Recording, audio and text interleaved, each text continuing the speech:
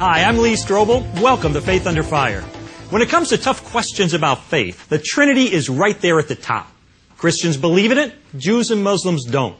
But the real question is, does the Trinity make sense or not? Does it stand up to scrutiny, or does it crumble under close examination? We're going to find out today through a debate between Rabbi Tovia Singer, he's a radio host on Israel National Radio and author of the book Let's Get Biblical, and Dr. William Lane Craig, a research professor of philosophy at the Talbot School of Theology and author of the book Philosophical Foundations for a Christian Worldview. Tovia, let me start with you if you don't mind. The Jewish faith believes in a monotheistic God. What exactly does that mean?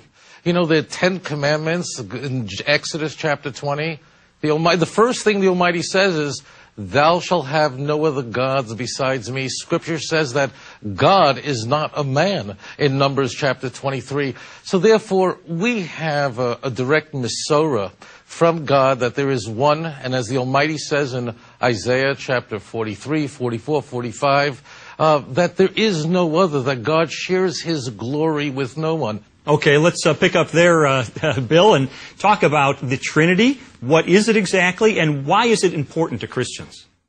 Well, I think it is importantly to begin first by defining what we're talking about. The Trinity is the doctrine that in God there are three persons in one being. And why is this important to Christians? Well, because it's true. It means that Jesus Christ is God. He is equally God with the Father, and that the Holy Spirit is also God, equally with the Father and the Son, and that these three are distinct persons, but all God, and that they carry out different roles in the plan of man's redemption. The Father sends the Son dies on the cross to atone for our sins and bring us into reconciliation with God. The Holy Spirit gives us spiritual life and sanctification for living a life pleasing to God. So all three of the persons are involved in daily Christian living. Okay, Tovia, you disagree. Why? I'm an Orthodox rabbi. We believe that the Hebrew Bible alone is divinely inspired and is absolutely trustworthy. And therefore, it is these texts that we look to say, what does God say about His nature? What does the Almighty share? And all you do is look at Deuteronomy chapter 6, verse 4. You know, these are the first words that a little Jewish boy, a little Jewish girl learn. Hear, O Israel, the Lord is our God, the Lord is one. Why don't we have a clear text anywhere in the Hebrew Bible that gives us the Nicene Creed, the very clear statement of a triune doctrine? It's found nowhere in the Hebrew Bible. Our salvation depends on worshiping God in truth. And therefore, let's look at the Bible itself. That's a fair question. Bill, how would you respond to that? It seems to me, it comes down to the question of, is the New Testament trustworthy? Does it contradict, though, what the Old Testament is saying? I think that's exactly right, Lee. We're coming at this question from two different sets of Scripture or wholly inspired writings. And I would agree with Tovia that if you approach this question simply on the basis of the Hebrew Bible or what we would call the Old Testament, one wouldn't come to believe that God is a Trinity. But if you approach this from the writings of the New Testament, which I believe are equally inspired by God, then the doctrine of the Trinity is taught there. And so I think it will depend on which Scriptures you look at to see whether or not God is a Trinity. And I would say furthermore that the doctrine of the Trinity is not in any way incompatible with anything revealed in the Old Testament. Okay, Tovia, how would you respond to that? Think about this for a moment. That means from the time of Abraham until the time of the New Testament, talking about 2,000 years, or from the giving of the Torah at Mount Sinai until Christianity, first century, we're talking about 1,300 years, the Jews, you can see, knew nothing about a Trinity. God warned the Jews throughout all these centuries, worship me in the truth. You admit that they would have no idea what that truth is. Abraham spoke to God. He didn't speak to a triunity. You believe that if you don't believe in the gospel, you don't have salvation. How is Abraham, Isaac, Jacob, David saved without the Trinity? Isn't it more likely, isn't it clear that the Trinity was unknown to anyone, and it's a product of a Catholic Church, which I frankly am surprised that Protestants follow? They're saved by responding to the revelation that God had given to them. And if they respond to it in an appropriate way, then, according to the New Testament, God applies to them the benefits of Christ's atoning death, so that they are saved through Christ, even though they have no conscious knowledge of Christ, because they respond to the revelation that God has given to them. So I don't think we need to be distracted from the issue of the Trinity into talking about issues of religious pluralism or exclusivism. I think that's quite a side issue. Okay. We're going to take a break. Tovia, when we come back, is going to try to convince us that Jesus Christ didn't think he was God, and that the authors of the New Testament didn't believe he was God either. And so I think Bill's going to disagree with that. Stay with us. You're going to want to see that in just a moment. We're talking about the mystery of the Trinity with Dr. William Lane Craig, a Christian who believes in the deity of Christ and one God in three persons, and Rabbi Tovia Singer, who believes Jesus was just a man and that God is just one, period.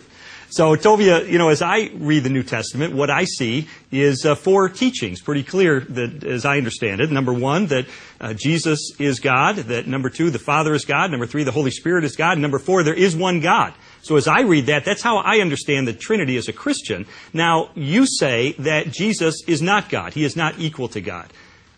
On what basis do you make that claim? Oh, no, of course not. But this is silly. The Messiah, I've made it clear, is not God. He has to fear God. Why would the Bible say that God is not a man, yet Bill is saying, yet the church is saying, the Pope wants you to know that he is a man? Why would the Bible say that at the end of days in Jeremiah 16, that the Gentiles, that means you, Lee, and you, Craig, are going to be coming to the children of Israel and say, teach us about God. We have inherited lies and vanity. Well, the answer is that you guys need to get on with the radical monotheism, know that there is God alone. There is no progressive revelation when it comes to commandments. All 613 commandments are clearly in the Torah. A progressive revelation could be about information that's not necessary for salvation, like the resurrection of the dead. All right, let's let Bill respond to that. Bill, the whole question of Jesus' divinity is crucial to this. So why do you believe it, and how do you respond to Tovia? It's absolutely crucial, Lee. It is the person of Christ that forced these monotheistic Jews, all of the disciples and apostles were monotheistic Jews. It was the person of Christ that forced them to think about Jewish monotheism and to see and discern within the Godhead a plurality of persons. That is to say, God took on flesh in the person of Jesus of Nazareth, so that Christians believed that Jesus was truly man and truly God. And you cannot disprove that he's truly God by quoting passages which evince his true manhood. I think that when people teach that Jesus was God, I think that really you're disgracing Jesus, because certainly he had never intended, never dawned on him that one day these Catholics would make him into a deity and worship him. Christians are terrified of considering that Jesus wasn't the God, because they're afraid they're going to go to hell if they don't worship Jesus in truth. And I implore them, just go back to the text and go back to the Hebrew Bible, because that's the source. Okay, Bill, when you go to the text, Bill, what do you find? That's my question. Well, when you go to the text, what you find, for example, is John chapter 28, where doubting Thomas sees the risen Lord, and he falls at his feet and says, "My Lord and my God." And Jesus says, "Blessed are you because you have believed, and blessed are those who have not seen me and yet believe." Jesus blesses Thomas for that. So the doctrine of the deity of Christ is forced upon us by the New Testament. And I think it's forced upon us by the claims of Jesus himself. Let's move on to the question of the Holy Spirit. That's the third person of the Trinity according to the Christian belief. The Holy Spirit would be who to you, Tovia?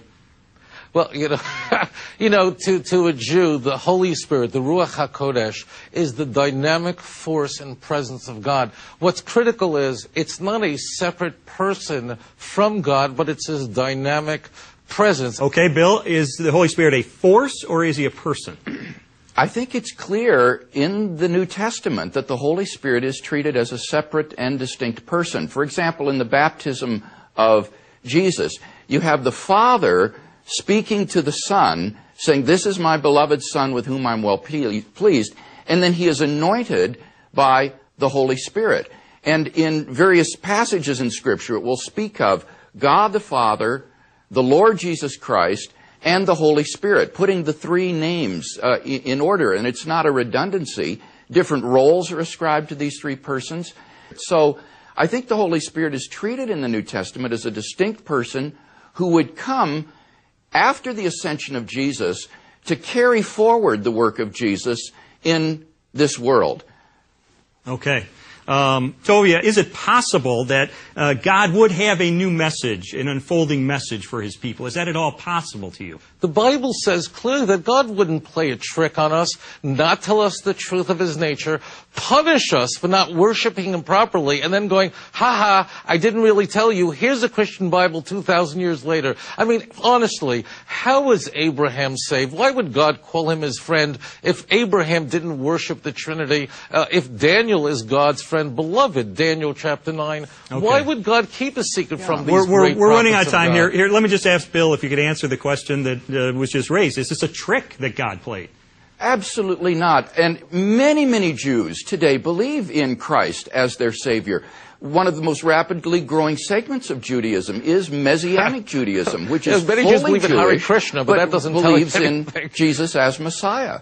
So I think Jews, believing in Christ is the most Jewish thing you can do. Let me tell you, Jews follow all the craziest things in the world. Doesn't mean I'm going to shave my head off and leave here in the middle with a tambourine and go to LAX. Jews follow everything. It's only a minority, a small group that follows the truth. I mean, the fact that Jews worship in Jews for Jesus, that's a sad truth. But it has nothing to do with God. That's a reflection of sin. Well, they seem to suggest it's something else, more of a fulfillment of what they've known in the Hebrew Bible. Tovia, as you know, I've written a book called The Case for Christ. Sets out the evidence that convinced me when I was an atheist that Jesus is divine, that the Trinity is true. And so I hope you'll understand if I remain a Christian after this. But I want to thank you for offering your perspective. Thank you. Bill, I want to thank you as well. Thank you. I've enjoyed the discussion. Thank you. For those of you at home, I want you to stay with us. We're going to be right back with some more interesting debates on faith under fire.